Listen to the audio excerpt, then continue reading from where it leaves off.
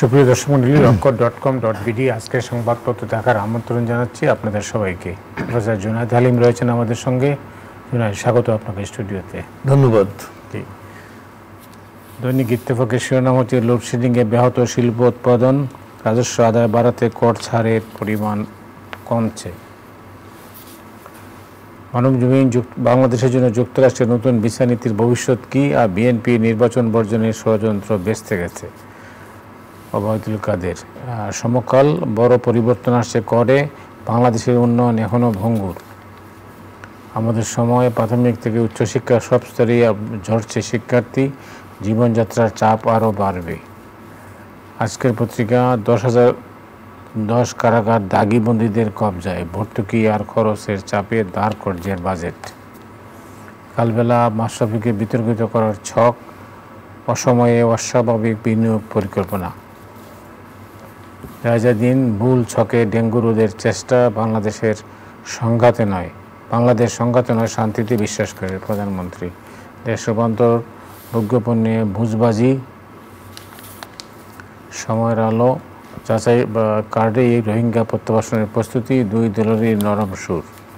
ইনকিলাব মশা নিয়ন্ত্রণে ব্যর্থ, আরও শক্তিশালী এরদোগান। সংগ্রাম অ্যামিকাস কিউরিদের অভিমতের সূত্রে কেয়ারটেকার ব্যবস্থার পুনর্বহাল সম্ভব, বাংলাদেশ সংঘাতে নয় শান্তিতে বিশ্বাসী প্রধানমন্ত্রী।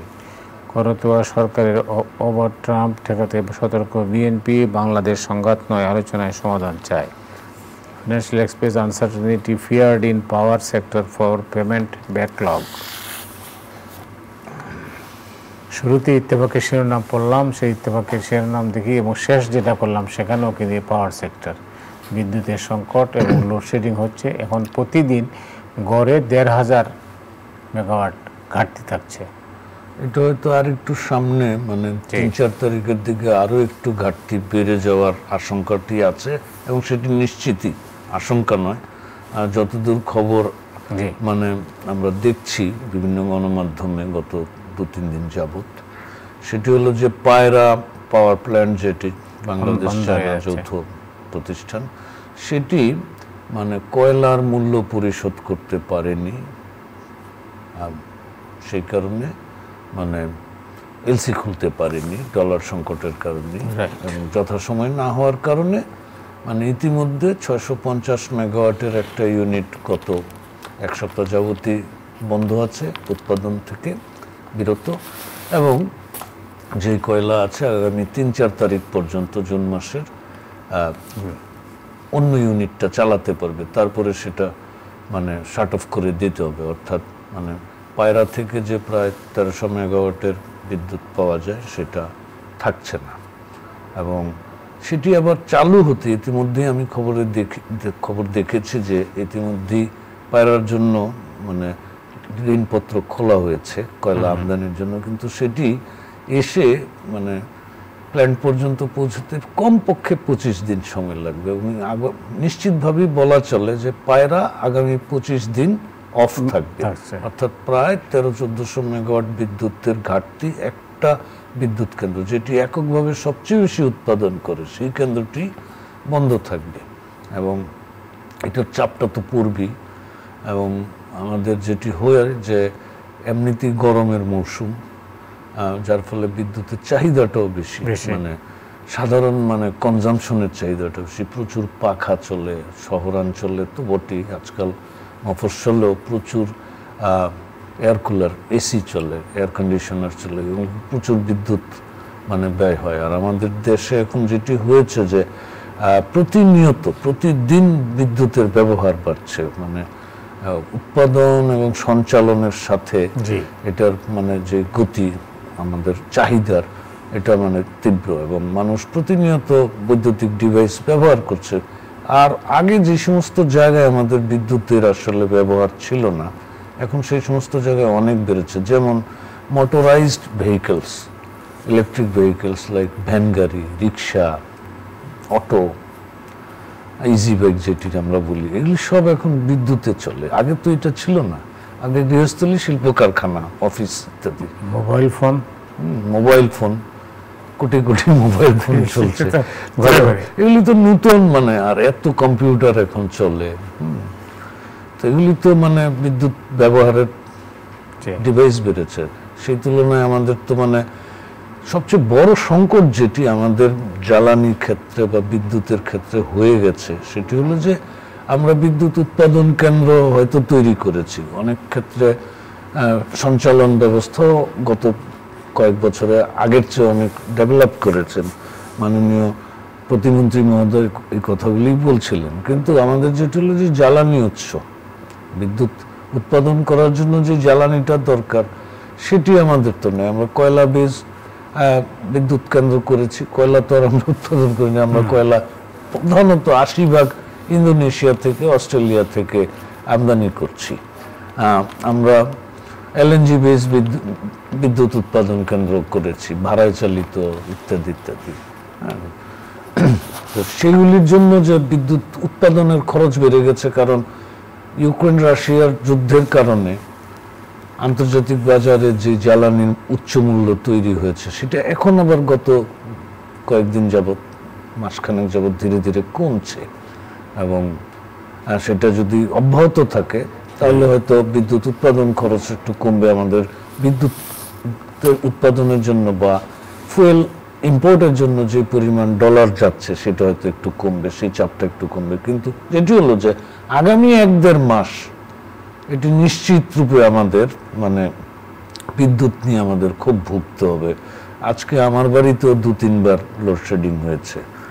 তো এটি যেটি হয় যে বিদ্যুতের লোডশেডিং বা ইত্যাদির কারণে উৎপাদন প্রক্রিয়াটা ব্যাহত হবে। গ্রামের দিকে যে পরিস্থিতি ভয়াবহ, মানে গ্রামে কোনো কোনো মানে এলাকায় 7-8 ঘন্টাও থাকে না 24 ঘন্টার মধ্যে।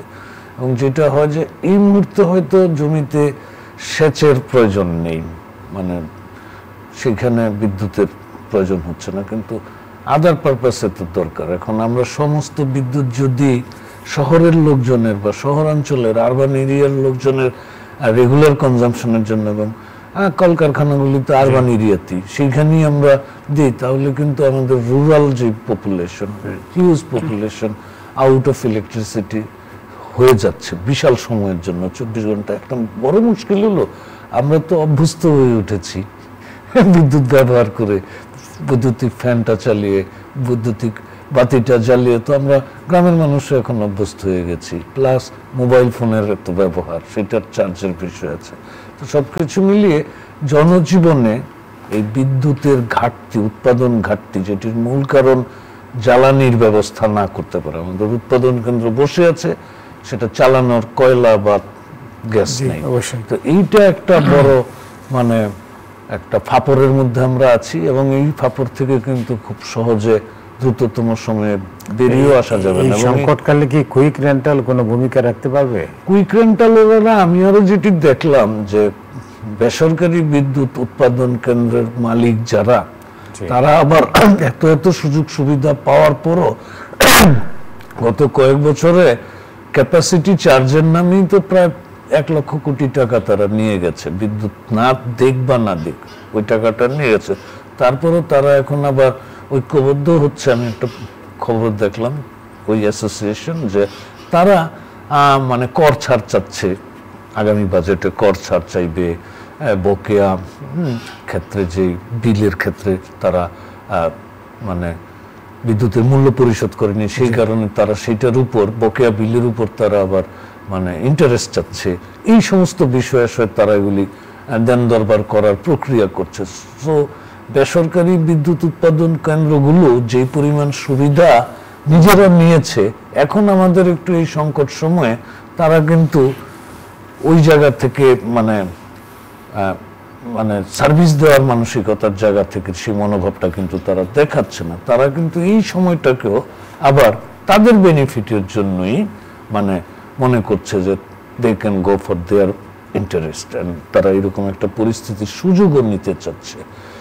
এগুলি সবকিছু মিলিয়ে আমাদের মানে জ্বালানি মানে দিনের শেষে তো কুইক রেন্টাল আমাদের খুব একটা মানে কিতে আসে নাই, মানে সহায়ক হিসাবে তো খুব একটা পর্যায় পর্যন্ত এসছে। কিন্তু এখন কিন্তু আর কুইক রেন্টালের যেই আগে যে মানে আর্জিং ডিমান্ডটা ছিল, এখন কিন্তু আর সেই আর্জিং ডিমান্ডটা নেই। কারণ আমাদের এখন বড় পর্যায়ের, সরকারি পর্যায়ের এবং পিপিপির পর্যায়ের অনেকগুলো প্রজেক্ট তো হয়েই গেছে, পায়রা হয়ে গেছে, রামপাল চালু হয়েছে, মাতার বাড়িতে চালু হয়েছে। তো এখন আর ওই 100 মেগাওয়াট, 50 মেগাওয়াট, 70 মেগাওয়াটের, 150 মেগাওয়াটের যে কুইক রেন্টাল, সেগুলির খুব বেশি প্রয়োজন নাই।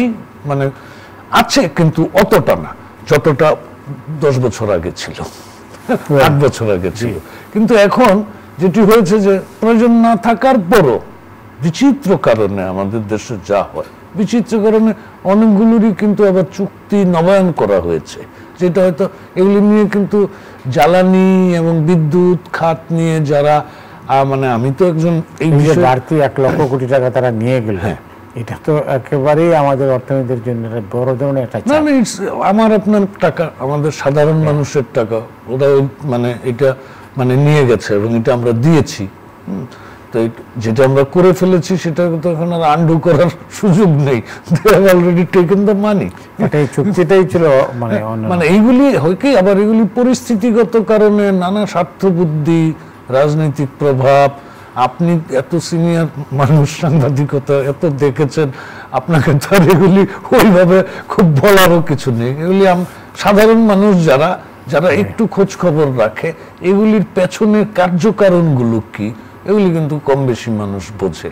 আমরা হয়তো মানে খুব স্পষ্টভাবে বলি না, কিন্তু এগুলি তো প্রচুর আলোচিত হয়।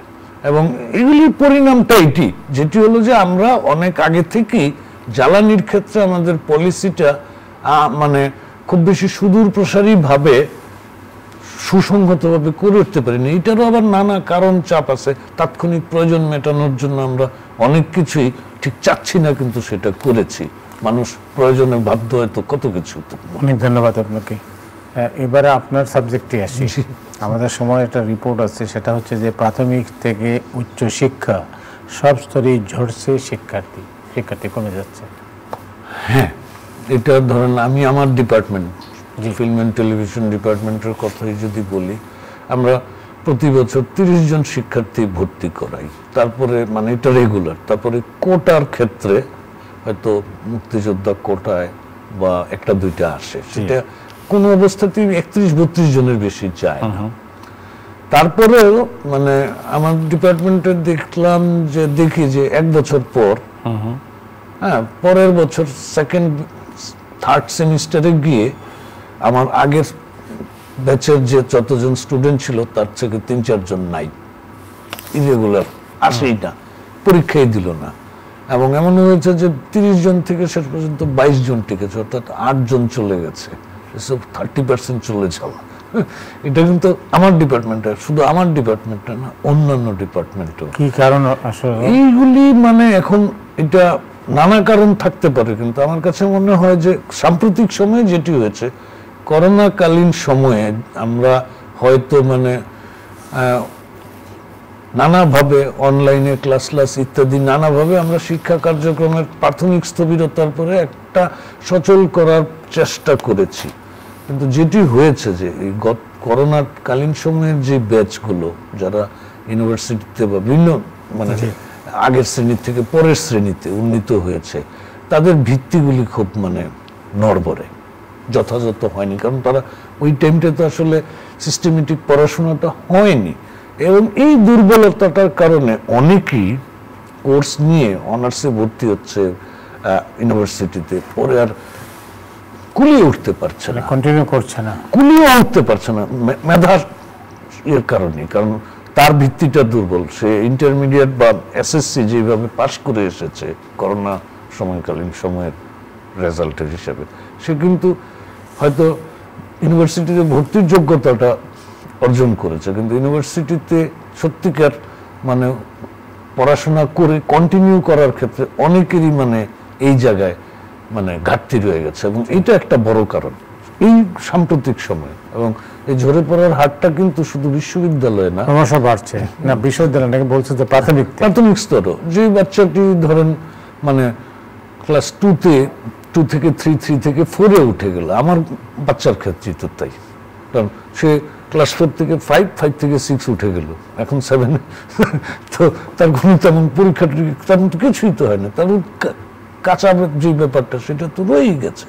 এখন তাকে আবার এই যে গড়ে মানে ঘাটতি পূরণের জন্য আমাদের প্রচুর বাড়তি এক্সট্রা এফোর্ট দিচ্ছে। এখন আমরা হয়তো মানে শহরে থাকি, আমি বিশ্ববিদ্যালয়ের শিক্ষক, আমার স্ত্রী, মানে আমরা হয়তো এই বিষয়ে কনসার্ন, এই কারণে তাকে বাড়তি এফোর্ট দেওয়ার চেষ্টা করছে, কিন্তু অধিকাংশ ক্ষেত্রেই অধিকাংশ গার্জিয়ানই সেটা পারে না, এবং আর্থিক ব্যাপারও তো আছে। সবকিছু মিলিয়ে এগুলি বিভিন্ন স্তরে কিন্তু এটার এই ব্যাপারটা ঘটছে। এবং আরো একটা বিষয় আছে, সেটি মানে আমি আগেও এগুলি নিয়ে কথা বলেছি, সেটি হলো যে আমাদের যে পাঠ্যসূচি, পাঠ্যক্রম, বিষয় আশয় এবং প্রক্রিয়া এবং মূল্যায়ন প্রক্রিয়া, এগুলি নিয়ে এত পরীক্ষা করেছি, এত ঘন ঘন করেছি, এবং এটা মানে ডিসকন্টিনিউড হয়ে যাচ্ছে। মানে এটার যে রিদমটা, যে তাল লয়টা, সেইটা নষ্ট হয়ে যাচ্ছে, এবং সেইটার একটা মানে প্রভাব কিন্তু এই ক্ষেত্রে পড়ছে। ধন্যবাদ। আপনি জানেন যে ডেঙ্গু পরিস্থিতি ক্রমশ অবনতির দিকে, এবং বলা হচ্ছে যে 5 গুণ বেড়েছে গত বছরের তুলনায়। গতকালই স্বাস্থ্যমন্ত্রী মহোদয় একটা অনুষ্ঠানে মানে বলছিলেন যে গত বছর এই সময়ে, এই বছরের জানুয়ারি থেকে 28 মে পর্যন্ত প্রায় 1600-র মতো ডেঙ্গু রোগী, যেটি গত বছরের এই সময়কালের বিবেচনায় 5 গুণ। এটা মাননীয় মন্ত্রী মহোদয়, স্বাস্থ্যমন্ত্রী মহোদয় বলেছেন। এবং উনি যেটি হয়েছে যে এখন আগে যেটি ছিল যে ডেঙ্গু বা এই জাতীয় বিষয়গুলো একটু মানে শহরাঞ্চলেই বেশি ছিল, ঢাকা, চট্টগ্রাম এরকম বড় শহরে যেখানে মানে আবদ্ধ পানি থাকে ইত্যাদি ইত্যাদি। কিন্তু এখন ডেঙ্গু কিন্তু গ্রামাঞ্চলেও বিস্তৃত হয়েছে, এবং এটা অনেক অ্যালার্মিং বিষয়। কিন্তু আমরা শহরাঞ্চলে চিকিৎসার ক্ষেত্রে হয়তো মানুষ দ্রুত একটা মানে এই সংক্রান্ত চিকিৎসার জায়গায় যেতে পারে, গ্রামাঞ্চলে কিন্তু বিষয়টা, ডেঙ্গু হয়েছে কি হয় নাই সেটা তো আগে রক্ত পরীক্ষা করে নিতে হয়। এবং এই ক্ষেত্রে দেখেন সরকারি হসপিটালে 100 টাকা ডেঙ্গু পরীক্ষার মানে চার্জ, কিন্তু বেসরকারি হসপিটালে বা ক্লিনিকে সেই পরীক্ষার চার্জ সর্বোচ্চ 500 টাকা নির্ধারণ করে দিয়েছে। পরশুদিনই এটা এই নোটিফিকেশনটা হয়েছে। কিন্তু দেখা যাবে যে সেই মানে 500 টাকার নির্ধারিত ফিজের মধ্যে বেসরকারি জায়গায় হয়তো রোগী মানে সেই সেবাটা নাও পেতে পারে, কারণ এবং সরকারি হসপিটালে গিয়েও হয়তো যথাসময়ে আর মানে সেবাটা, সেটা হলো যে অন্য মানুষ মনে যেটা হয় কি ফ্যাটালিটির পর্যায়ে যায় বা একটু সিরিয়াস পর্যায়ে চলে যায়, মানুষ প্রথমে ডেঙ্গু জ্বরটা আইডেন্টিফাই করতে পারে না, যার ফলে মনে হয় এটা জ্বর, সাধারণ জ্বরের মতো হিসেব করে। পরে এটা একটু সিরিয়াস পর্যায়ে যাওয়ার পর যখন আবার ওইটাকে উপশম করানোর ব্যাপারটা আর একটু জটিল হয়ে যায়, সেটা কোনো একটা পর্যায়ে যাওয়ার পর পরীক্ষা করার পরই কেবলমাত্র বুঝতে পারে যে সেটা ডেঙ্গু হয়েছে। এবং এইটাই যে মানুষের যখনই মানে এটা একটু সচেতন হওয়া উচিত যে জ্বর হলেই এই সময়টায় এটা প্রথমে পরীক্ষা করে যদি ডিটেক্ট করা যায় যে ডেঙ্গু হয়েছে, তাহলে চিকিৎসাটা কম জটিল হয়, কম ঝুঁকিপূর্ণ হয়, কম খরচের হয়। আর সবচেয়ে বড় বিষয় যে ডেঙ্গু মশা ডেঙ্গু মশাটা যেটা হয় স্বচ্ছ পানিতে এবং জমাট বাঁধা পানিতে, জমে থাকা পানিতে, আমরা নগরবাসী আমরা যদি আমাদের নিজস্ব বাড়িঘর, আঙ্গিনা, আশপাশ, ছাদ, কার্নিশ এবং ফ্রিজের নিচের জল পড়ার ঢাকনা বা ট্রে, এয়ার কুলারের ট্রে, এগুলি যদি আমরা মানে নিয়মিত, এমনকি কম ব্যবহার হয় এরকম কমোড, বাথরুম, সেগুলি যদি আমরা নিয়মিতভাবে মানে পরিচ্ছন্ন রাখি এবং ওইখানে যদি লার্ভিসিডিং হওয়ার সুযোগটা না তৈরি দেই, তাহলে কিন্তু মানে ডেঙ্গু মশা প্রজনন হবে না এবং ডেঙ্গুর পরিমাণ কমে যাবে। সবচেয়ে বড় বিষয়, আমরা শুধুমাত্র সিটি কর্পোরেশন বা পৌরসভা তাদের উপর যদি নির্ভর করি, তাদের যে লোকবল এবং তাদের যে মনোবল, লোকবল এবং মনোবল সেগুলি মিলিয়ে মানে আমরা নিশ্চিত থাকতে পারি না যে তাদের মাধ্যমে আমাদের এই ডেঙ্গুর মশার মানে প্রজনন এবং প্রকোপটা নিয়ন্ত্রণ করা যাবে। সুতরাং এটি আমাদেরই নিয়ন্ত্রণ করতে হবে এবং মাননীয় স্বাস্থ্যমন্ত্রী মহোদয় কিন্তু সেটি আবার দেশবাসীর প্রতি অনুরোধ করেছেন যে মানুষ যেন নিজেরাই নিজেদের মানে সচেতন হয়ে ডেঙ্গু মশার কামড় না খান, ডেঙ্গু মশার না জন্মাতে পারে সেই ব্যবস্থাটি নিজেরাই বেশি নিশ্চিত করে নেয়। কোনো সিটি কর্পোরেশন, পৌরসভা বা ইউপি, ইভেন গ্রামেও তো এখন যাচ্ছে, তাদের উপর শুধুমাত্র নির্ভর করলে হবে না। ধন্যবাদ। আজকের পত্রিকার একটা শিরোনাম, ঘুষ দিয়ে চেয়ারে বসেছি, ফ্রিতে সেবা দিতে আসিনি। রিপোর্টে আছে যে 60 লক্ষ টাকা দিয়ে একজন ওসি চট্টগ্রামের একটা থানায়, এটা চাঁদগাঁও বোধহয়, চাঁদগাঁও থানায় ওসি হয়েছেন, এবং তিনি সেখানে বলছেন যে আমি তো ফ্রি সেবা দেওয়ার জন্য এখানে আসি নাই। তো এখানে আবার ওসির মন্তব্যে ক্ষুব্ধ নগর আওয়ামী লীগ। মানে এটি হলো কি, মানে অনেক, এটা হলো ঘুষের চিত্র আর ঘুষের চিত্র, যেটি হলো যে একসময় আমি সংবাদপত্রে যখন কাজ করতাম, আমি একসময় দৈনিক আজকের পত্রিকা, আজকের কাগজ, দৈনিক আজকের কাগজ পত্রিকায় আমি ক্রাইম বিটের দায়িত্বে ছিলাম অনেকটা সময়, এবং তখন এরকম নানা রকমের শুনতাম যে অমুক থানায় পোস্টিং নিতে হলে এত টাকা দিয়ে আসছে, অমুক ডিসি এত টাকা দিয়ে আসছে। এগুলি নানা রকমের মানে মানুষের কানা ঘুষা, ফিসফাস কথাবার্তা, এগুলি শুনে এসেছে। এগুলি আমাদের দেশে একরকমের মানে বহুল চর্চিত বিষয়, এবং এটি আগে বেশি শোনা যেত। সাম্প্রতিক কয়েক বছরে এইগুলি মানে ঘুষ দিয়ে জায়গা পোস্টিং নেওয়ার এই সমস্ত ফিসফাস কিছুটা কমেছে, কিন্তু অনেকদিন পরে আবার সংবাদপত্রে এরকম একটা মানে খবর আসলো। আসে না সংবাদপত্র তো, কিন্তু যেটি হলো যে এই প্রবণতা থেকে আমাদের তো আর মানে বেরিয়ে আসতে হবে। এখন একজন থানার একজন ওসি এখন প্রথম শ্রেণীর কর্মকর্তা, দায়িত্বশীল কর্মকর্তা, এটা খুবই দায়িত্বশীল কাজ। কারণ একটা থানা এলাকার আইন শৃঙ্খলা এবং সামগ্রিক বিষয়, জননিরাপত্তা, এগুলি নিশ্চিত করার মূল দায়িত্বটি ওসি সাহেবের। এখন ওসি সাহেব পোস্টিং এর জন্য উনি যে বললেন 60 লক্ষ টাকা খরচ করে আমি এখানে এসেছি, তো এই খরচটা উনি কোথায় কোথায় করলেন, এই খরচের